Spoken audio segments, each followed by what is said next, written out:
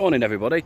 It's about 7 o'clock in the morning and I'm in a little village, a little pit village called Crook. I just swing around here. There's the entrance to Crook village. There's a little school on the right hand side, little pit houses that have been lovely renovation. In about 1975-76 these were all going to be knocked down by the local council, but a housing association run by the residents took over like a cooperative and they saved them, and now it's absolutely the most desirable place to live, and you can't get a house here for love nor money. So the little bit I'm on is over here, and this is Crook Marina. Crook Marina is a canal side marina, so it's full of narrowboats and a few little white plastic ones. Let's go and have a walk around and have a look. Oops.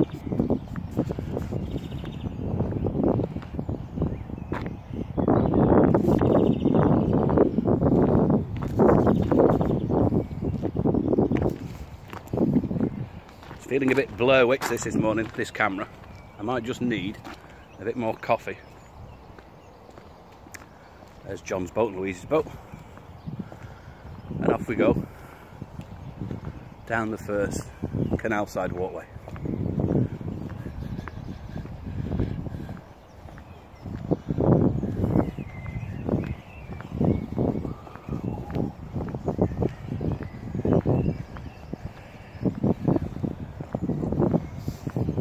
So this marina was dug out probably, I would say about 15, maybe 20 years ago. This originally was, prior to the deep pits being built, this was a colliery for the surface pits.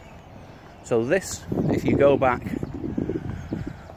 150 years, would have been absolutely thick with a layer of coal dust. It would have been a horrible place. There was none of the houses, they were all built later.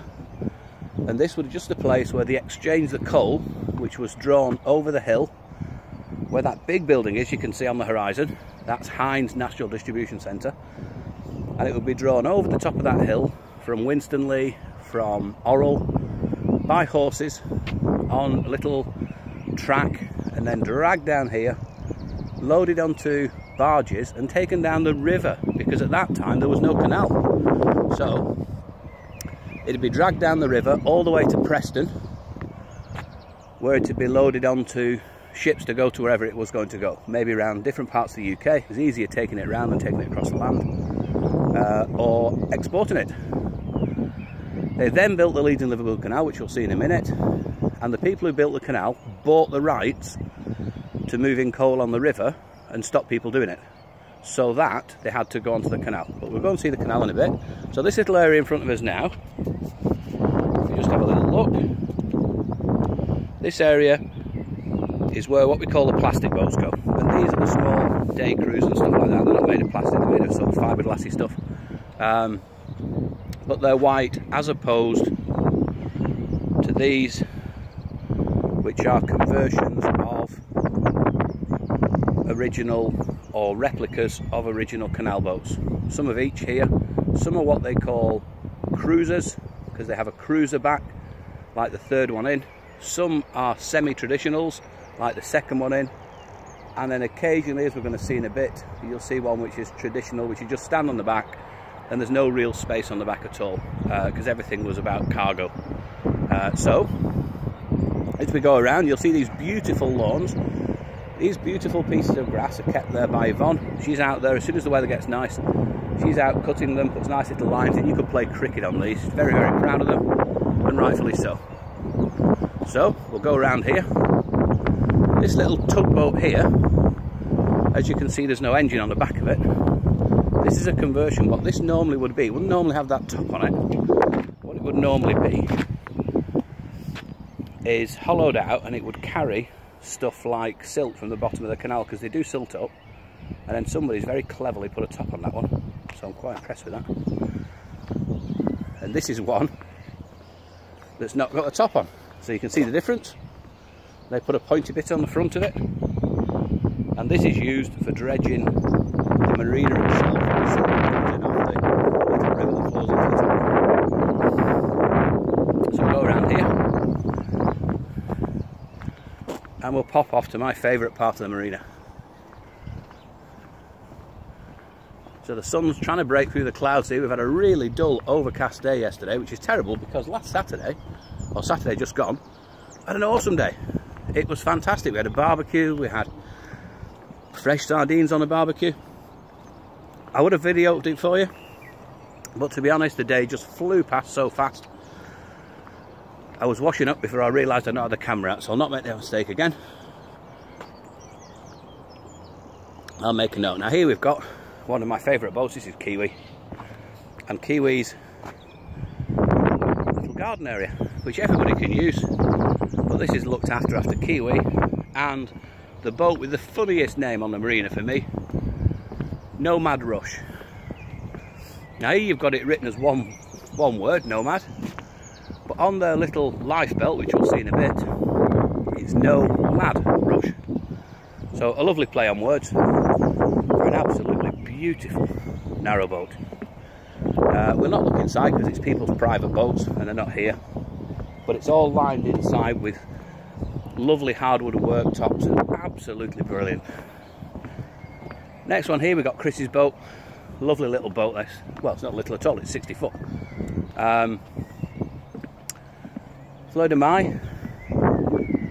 Lovely boat. He's at the moment, if you just look at the top of it, he's just working on it to repaint it. That's why it looks a little chipped on the top. As we come down to the marina here, if you look straight opposite, there's a lump on the canal bank. I've done some research on the lump on the canal bank, and that actually predates Wigan Pier.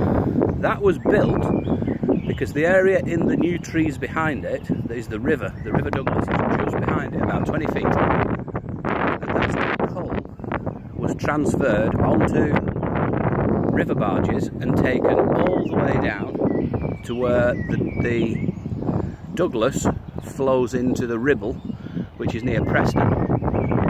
When they built the canal, they built a bridge across the river, and they created that quay so that the same horse-drawn railway track could pull the coal, and it could be poured from there on a tipping point into the canal barges, which would then take the coal either to our left and all the way through to Leeds, or any point in between, normally to Wigan, or to right all the way through to Liverpool, where it can be put onto ships and taken right around the country or exported.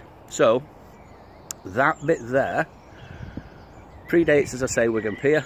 It's a fantastically historical part of the canal system. It's where the transfer happened between the river and canal for traffic of coal, and coal was just so important here. Coal was the thing. Coal and cotton built Wigan, no two ways about it, and coal and cotton built Britain at that time. It was a huge, massive thing. The north of England was a real powerhouse, and that there is where the first transfer from river to canal took place. And then obviously the canals faded when the railways came into play, and that was only a few years later, so it didn't last very long, but it was amazing for the history of coal, not so much cotton, but coal definitely, in this country. That little innocuous lump on a canal bank. We'll have more about that, I think, later on. There's a lovely boat on the other side. That's what we call a wide beam. Can't quite see it from this angle, but it's about 10 feet wide. So, a lovely boat. Here we've got Out of Town. If anybody remembers the TV series with Jack Hargreaves, that boat's named after that, Out of Town. And obviously, you sail it away down the canals. Looking over the back now, then we can see the other part of the marina, and there are some wide beams there. It's a lovely place, this. There's a wide beam there, a blue one, called Take 5. Anybody fancies a wide beam? That's on the market at the moment.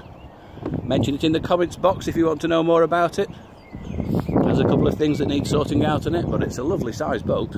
Make an ideal live aboard. And this is the place. If you live aboard, this would be the place. Crook Marina is the most fantastic place. It's well run.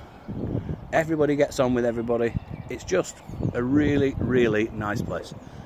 Apart from this one here, doesn't allow camper vans and motorhomes. because it's a marina.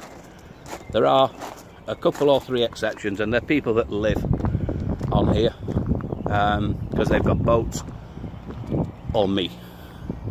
Here's mine, and I am the exception. So that's just a little walk round the marina, and I've been drinking my coffee. I'll do a second little piece where I actually talk to the camera, but I still haven't worked out how to get rid of this little frog in my throat, or how to do the turny round thing with the gimbal. But I will be seeing Phil after the weekend, and together we'll work it out.